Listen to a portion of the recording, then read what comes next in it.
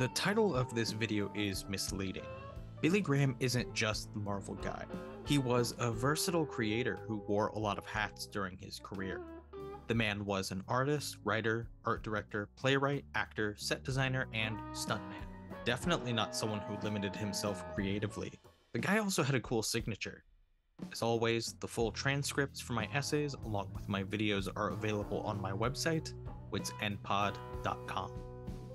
This is Billy Graham, by the way, aka the Irreverent One. Born in New York in 1935, Graham graduated from New York City's Music and Art High School before starting at Orrin Publishing, a horror-themed comic and magazine publisher. During this time, Graham worked on Creepy, Eerie, and even the first issue of Vampirella, among other titles.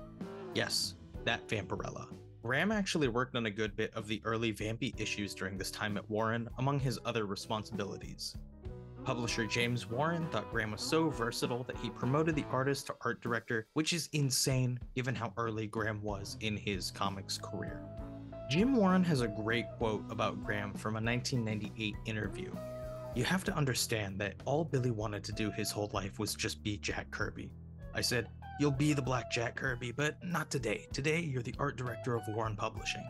But he said, "I can't art direct," and I said, "I'll show you how. There's your office. You now have a full-time job, a paycheck every Friday. Do you accept?" And he said, "You're goddamn right." And I taught him how to art direct during our slow period, and it only took a couple of issues. And he did pretty well, though I gave him a nervous breakdown. Graham even first worked with one of his well-known collaborators, writer Don McGregor, during his Warren days. After Warren, Graham went to Marvel in 1972, where he co-created the street-level hero, Luke Cage. Before talking about Graham's Marvel work, I'm going to cover the history of the first Black superhero. It ties into what I'll cover later. While Black Panther is known as the first Black superhero with superhuman abilities, there is another one who precedes him. In 1947, Philadelphia-based journalist Orrin Cromwell Evans with editors Harry T. Saylor and Bill Driscoll came together to publish the first comic with an all-Black creative team. Before making his jump to comics, Evans spent the 30s as a general assignment reporter at various papers. It's noted that he was the first Black reporter for the Philadelphia Record, where he wrote about segregation among soldiers during World War II. Evans decided to publish comics with the hopes that he would reach a wider audience by covering social issues through comics. He brought on a few artists to produce stories with, like Cooper, Cravat, and John Terrell. One of them was his own brother, George J. Evans Jr. In the pages of this comic is the debut of Lion Man, the first Black superhero. That said, Lion Man's superhero outfit it's just a loincloth. When Jack Kirby and Stan Lee created the King of Wakanda in Fantastic Four number 52 in 1966, Black Panther was fully decked out with a costume, mythology, and hero persona. Lion Man follows a young American college student / scientist sent to Africa to protect a mountain of uranium from thieves. It's Black Panther. It's what Black Panther ended up becoming, just without the cat suit. It's actually funny how much visual inspiration Jack Kirby took from Lion Man for Fantastic Four number 52 to 53. One of the bad guys in Lion Man is the spitting image of Ulysses' claw.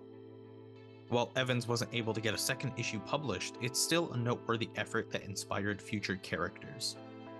There is another character featured in this comic called Ace Harlem by artist John Terrell. He's still notable, but I wouldn't call him super since he's a police detective who fights crime in Harlem.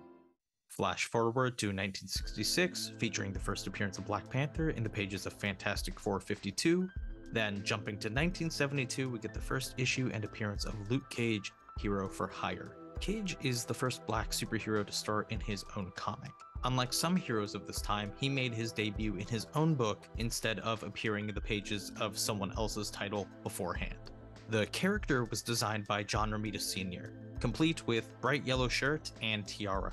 Archie Goodwin started as the main writer, but Steve Englehart took over for a majority of the original 16-issue run.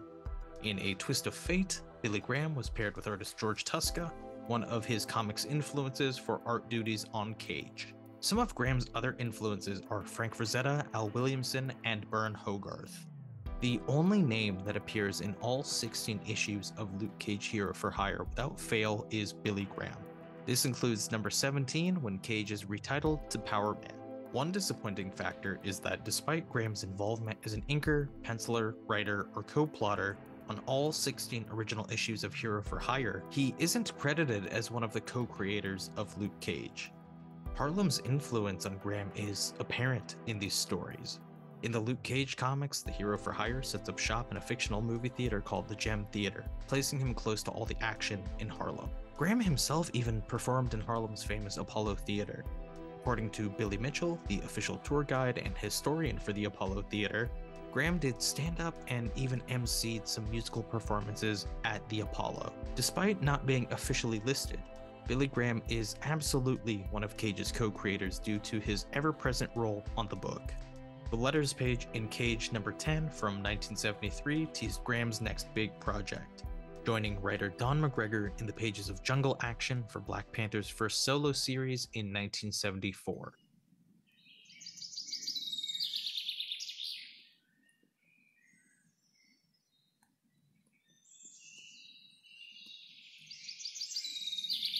Graham took over as regular series artist from Rich Buckler with issue number 10. So, Jungle Action, awful title, great Black Panther story, usually referred to as Panther's Rage. It features T'Challa returning to Wakanda to take his home and kingdom back from the lethal Eric Killmonger. This run expanded Black Panther's foundation through its sprawling, powerful, and poetic storytelling. It's like this story explores the entire geography of Wakanda in a way that makes it feel real. At times, this series reads more like a novel than a comic. It's one of those comics that reads better collected than as separate issues. It has some gorgeous credits pages and interiors by Buckler and Graham.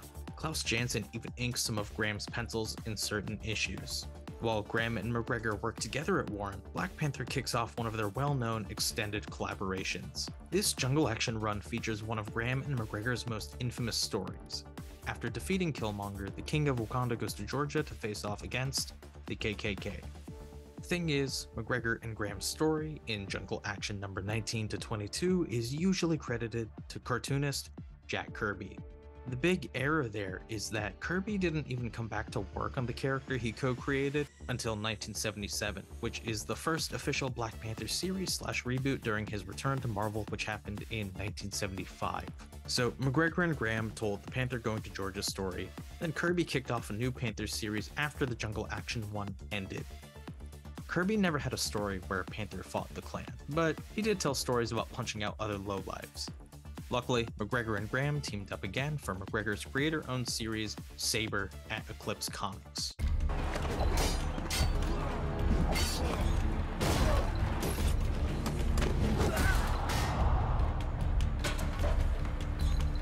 In 1978, Eclipse Comics, founded by editor and publisher Dean Mullaney, published Sabre, Don McGregor's creator-owned comic in collaboration with artist Paul Gulacy.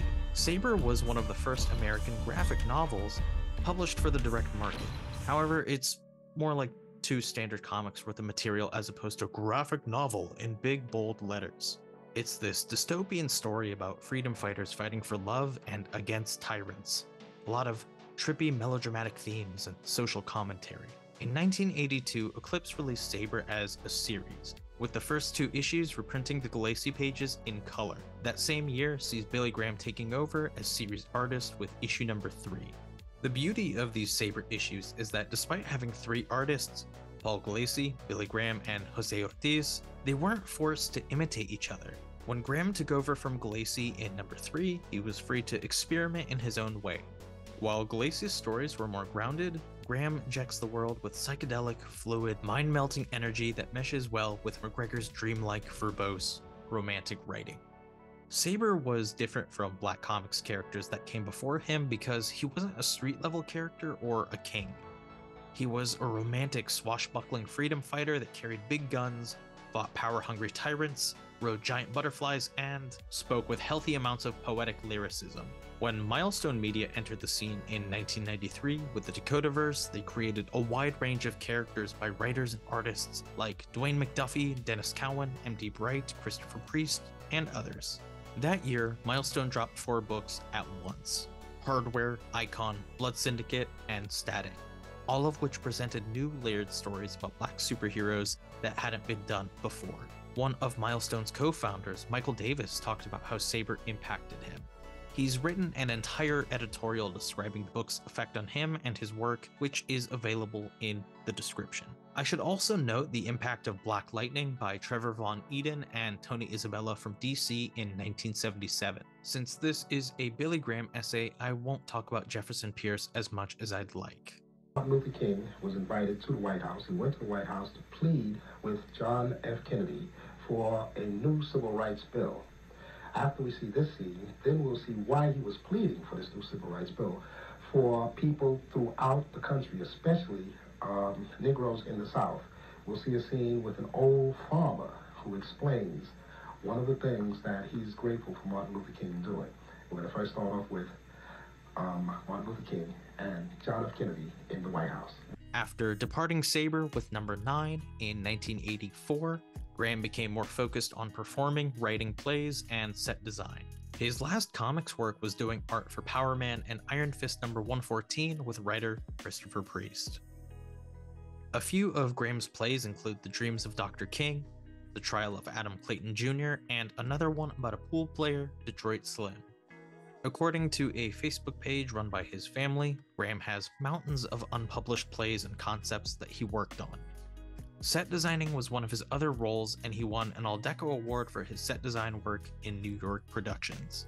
He also had some film and TV roles, and apparently did stunts for the Spike Lee Malcolm X movie with Denzel. After creating a diverse body of work during his career, Billy Graham passed away in 1999 at the age of 63. I've talked about Billy Graham quite a few times over the years in my writing, videos, and podcast, but wanted to give him his own essay. His work deserves a lot more coverage.